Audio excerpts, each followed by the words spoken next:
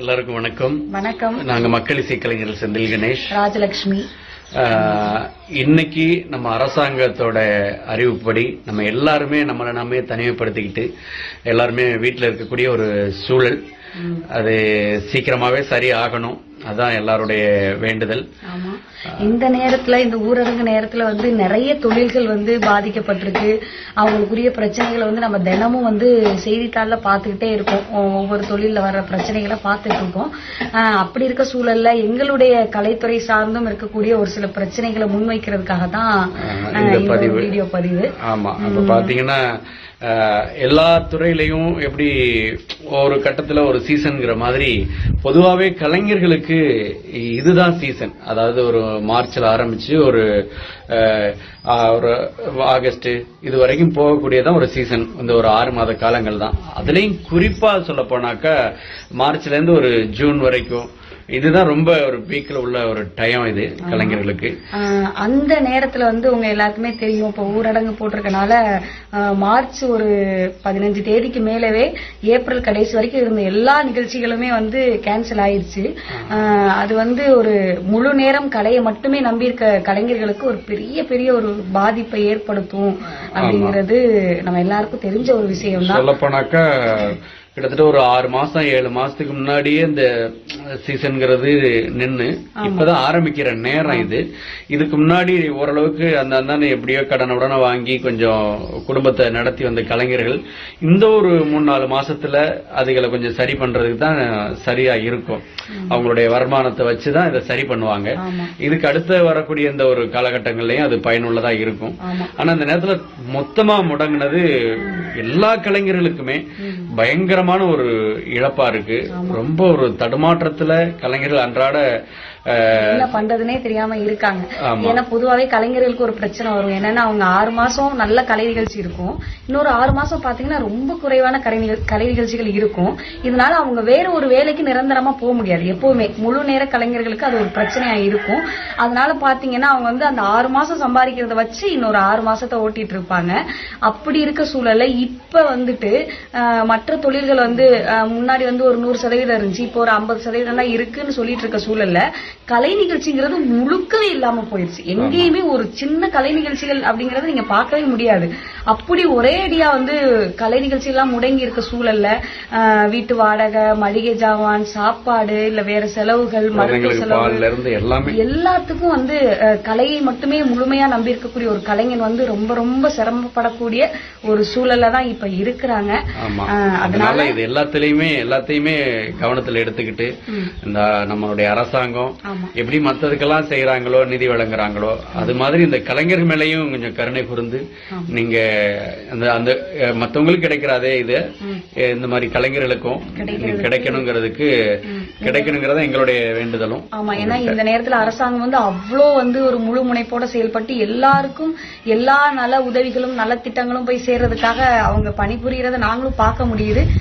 எங்க கலைஞர்களையும் கலைத்துறையில உள்ளவங்களையும் மனசுல வச்சுக்கிட்டு இந்த நேரத்துல அவங்கனால கலை நிகழ்ச்சி பண்ண முடியாதுங்கிறத நீங்க உள்வாங்கிட்டு ஏதாவது நலத்திட்டங்கள், உதவிகள், நிதி உதவிகள் ஏதாவது கொடுத்தீங்கன்னா ரொம்ப ரொம்ப ரொம்ப உதவியா இருக்கும்.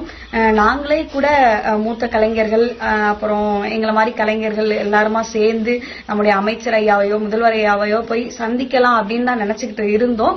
ஆனாலும் கூட இப்ப ஊரடங்கு போட்டு நம்ம எல்லாரும் தனிமைப்படுத்தப்பட்ட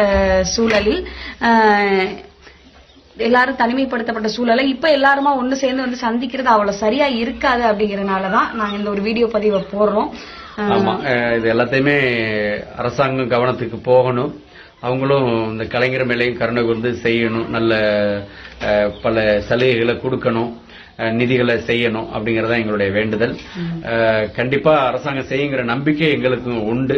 இது ஒட்டுமொத்த கலைஞர்கள் சார்பா நாங்க கேட்டுக்கிறதா. அதே போல பொதுமக்கள்கிட்டையும் ஒரு சின்ன வேண்டுகோள், இந்த பிரச்சனையெல்லாம் ரொம்ப சீக்கிரமாவே முடிவடைஞ்சிரும்.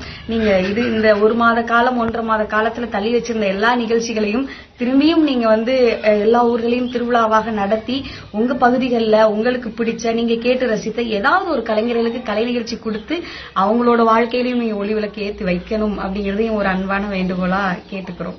ஆமா, எல்லாமே நல்லபடியா நடக்கணும். சீக்கிரமா இந்த ஒரு கொரோனா பாதிப்புல இருந்து எல்லாருமே மீளணும். அதுக்கு நம்மளும் தொடர்ந்து அரசாங்கத்துக்கு நம்ம ஒத்துழைப்பு கொடுத்துக்கிட்டே இருக்கணும். ஆமா, இது நிச்சயமா அரசோட கவனத்துக்கு போகுங்கிற நம்பிக்கையில இந்த பதிவை நாங்க போட்டிருக்கோம். நிச்சயமா முடிஞ்ச வரைக்கும் இதை பாக்குறவங்களும் ஷேர் பண்ணுங்க, ஷேர் பண்ணி அரசோட கவனத்துக்கு இதை கொண்டு போங்க. கலைஞர்களுக்கு இந்த நேரத்துல நாங்க சொல்லிக்கிறது, எல்லாருமே நம்பிக்கையோட இருங்க. இது எல்லாமே சீக்கிரமாவே சரியாகும். நம்ம வழக்கம் போல நம்ம கலை நிகழ்ச்சி செய்வோம். நிச்சயமா அரசுக்கு தெரியும். ஏன்னா இந்த நாட்டுல எப்படி மற்றதெல்லாம் பாதுகாக்கப்பட வேண்டியதோ அதே மாதிரி இந்த நாட்டுப்புற கலையும் ஒட்டுமொத்த கலைகளும், நாட்டுப்புற கலை மட்டும் இல்ல, ஒட்டுமொத்தமாவே கலைகளும் பாதுகாக்கப்பட வேண்டியவன். அதனால கண்டிப்பா அரசாங்கம் நமக்கு உதவி செய்வாங்க. கலைஞர்களுக்கு ஒரு நல்ல மறுவாழ்வு கிடைக்கும். நன்றி. நன்றி.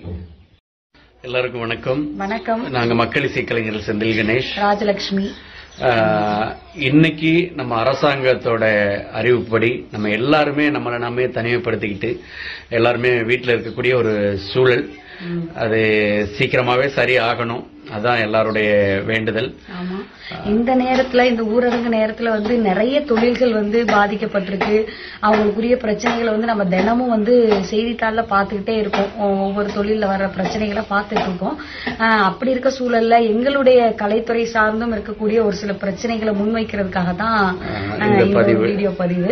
ஆமா, அப்ப பாத்தீங்கன்னா எல்லா துறையிலையும் எப்படி ஒரு கட்டத்துல ஒரு சீசன்ங்கிற மாதிரி பொதுவாவே கலைஞர்களுக்கு இதுதான் சீசன். அதாவது ஒரு மார்ச்ல ஆரம்பிச்சு ஒரு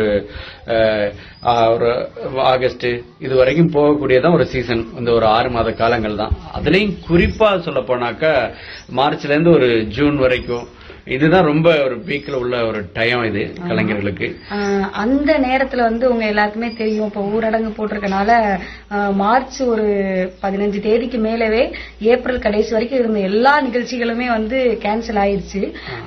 அது ஒரு முழு நேரம் கலையை மட்டுமே நம்பி இருக்க கலைஞர்களுக்கு ஒரு பெரிய ஒரு பாதிப்பை ஏற்படுத்தும் அப்படிங்கிறது நம்ம எல்லாருக்கும் தெரிஞ்ச ஒரு விஷயம் தான். சொல்ல போனாக்கா கிட்டத்தட்ட ஒரு 6 மாசம் 7 மாசத்துக்கு முன்னாடியே இந்த சீசன்ங்கிறது நின்னு இப்பதான் ஆரம்பிக்கிற நேரம் இது.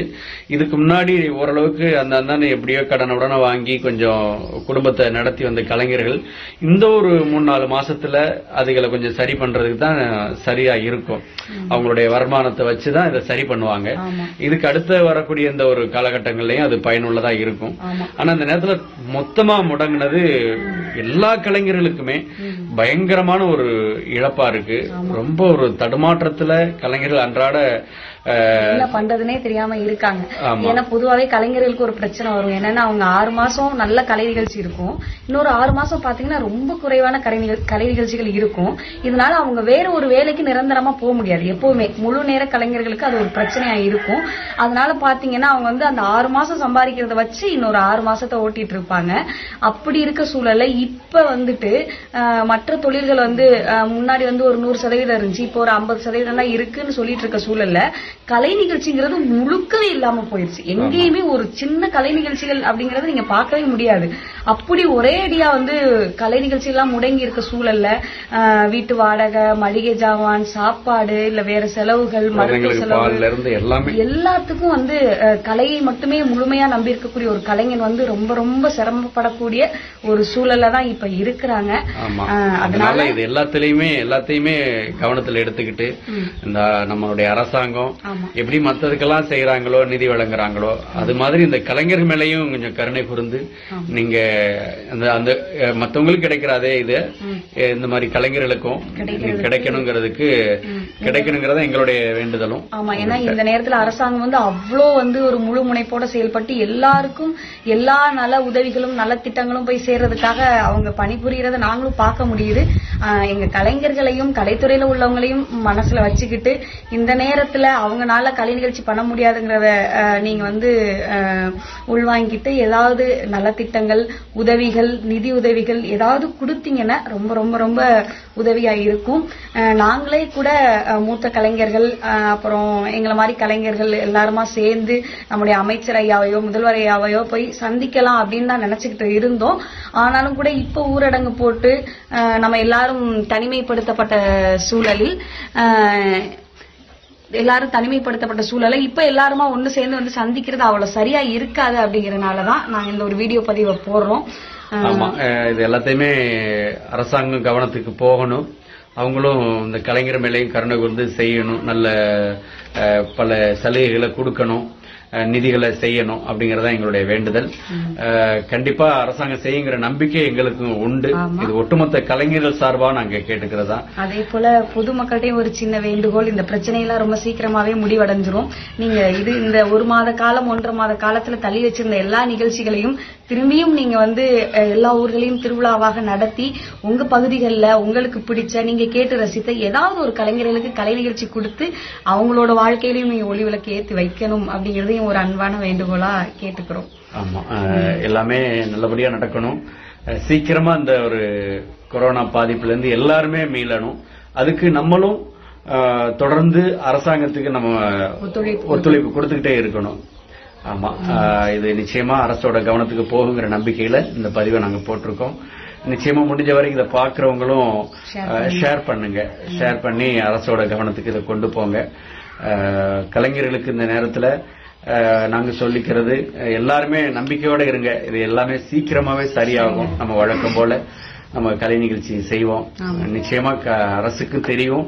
ஏன்னா இந்த நாட்டுல எப்படி மற்றதெல்லாம் பாதுகாக்கப்பட வேண்டியதோ அதே மாதிரி இந்த நாட்டுப்புற கலையும் ஒட்டுமொத்த கலைகளும், நாட்டுப்புற கலை மட்டும் இல்ல, ஒட்டுமொத்தமாவே கலைகளும் பாதுகாக்கப்பட வேண்டியவன். அதனால கண்டிப்பா அரசாங்கம் நமக்கு உதவி செய்வாங்க. கலைஞர்களுக்கு ஒரு நல்ல மறுவாழ்வு கிடைக்கும். நன்றி. நன்றி.